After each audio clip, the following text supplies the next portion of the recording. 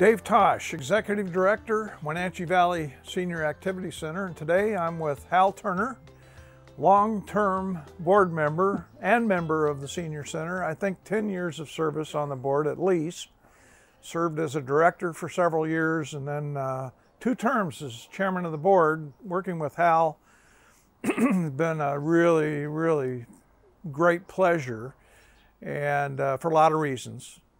Hal's background was in the Idaho state government, quite a bit of it anyway, and had a lot of financial experience in the government, which has really helped us a lot here at the Senior Center. His advice and counsel has been, like I say, it's been very helpful to me and to the Senior Center. So Hal, you've been in the Valley, living here well over 10 years. What brought you to the Wenatchee Valley?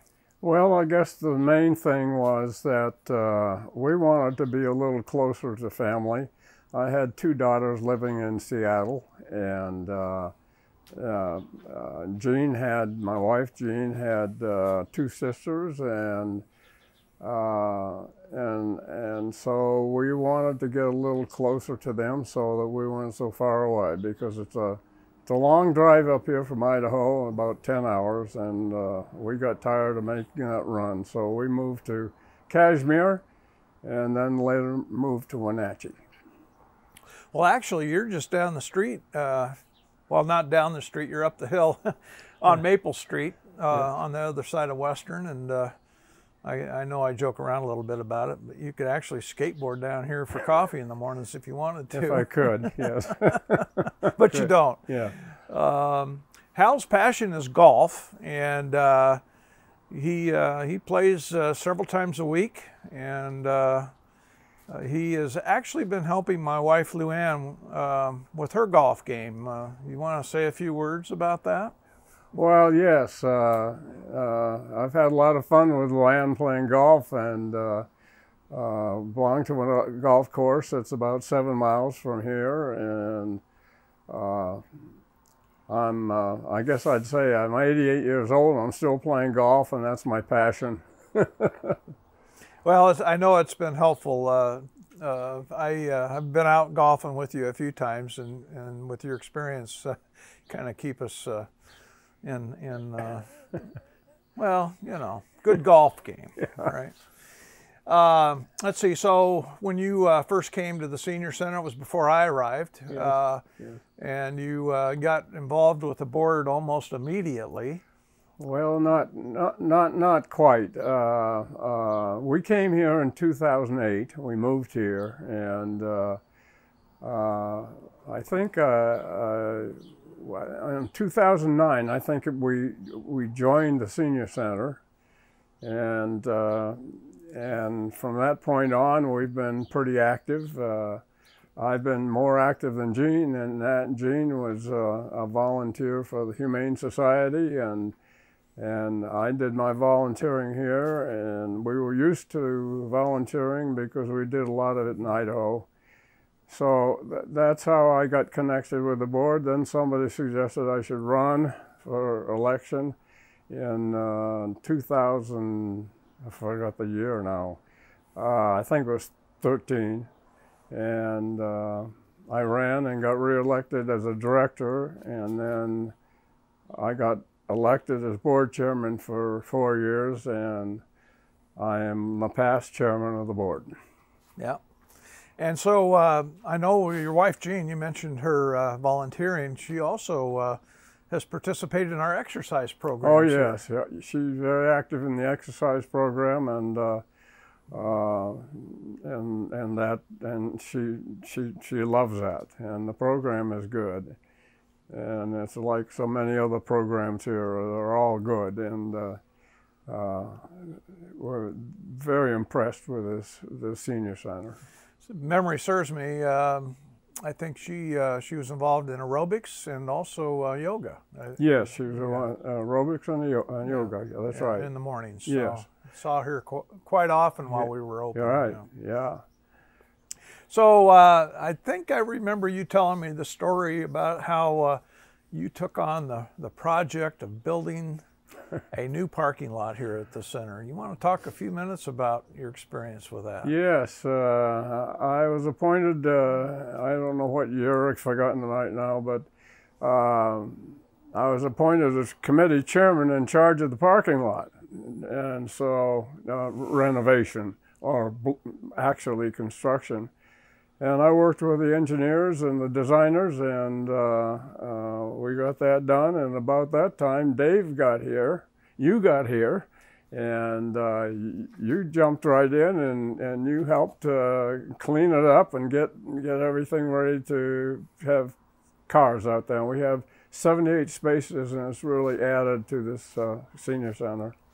Yeah, when I arrived, it was in July of, what year was that? 2013. And I think the second day I was here, I heard all this rumbling outside. And I think, I looked out there, and here were these road graders and all this heavy equipment back there putting in the 5/8 minus, or whatever they call that stuff, to put the asphalt on.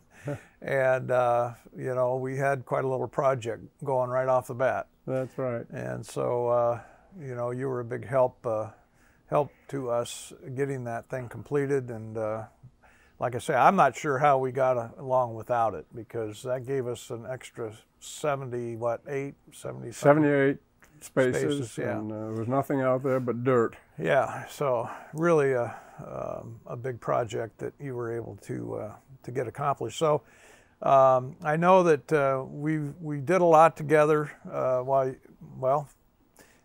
When you were chair, we got a whole lot done. Yeah, thank you. We got a new roof on the building. That's right. We raised all the money for that, and a lot of other projects as well.